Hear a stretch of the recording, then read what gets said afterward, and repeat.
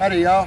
Hey, we got the Diamondback AR-15 here, and it's chambered in 300 Blackout. Hog brain is probably about the size of a goose egg, and a younger hog maybe just a regular chicken egg. So if we can hit a quarter at 37 yards fairly consistently, then I'd say this thing will be able to get the job done. So let me go ahead and take a couple of shots here, and then I'll show you what the target looks like.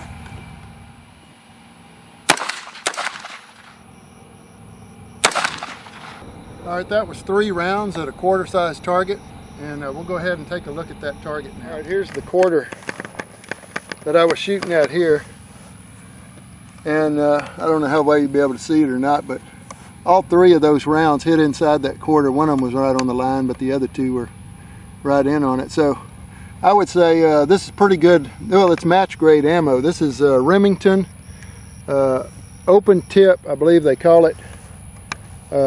Match OTM, 220 grain, and it's going at 1,000 feet per second. So if we can do that consistently, we ought to be able to knock a hog out fairly easy with 220 grains.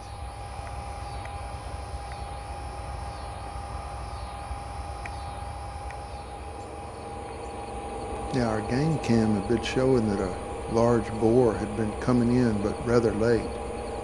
So we wasn't seeing much of him, but eventually we were hoping he'd make a mistake. So we stayed out and stayed with it, and sure enough, back in the back in the woods, he started kind of slinking around back behind the hog feeder.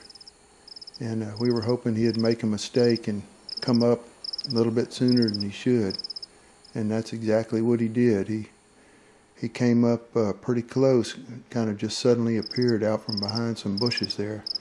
And so we tried to get the crosshairs up on him before he decided against coming in, and see if we can get a shot on him.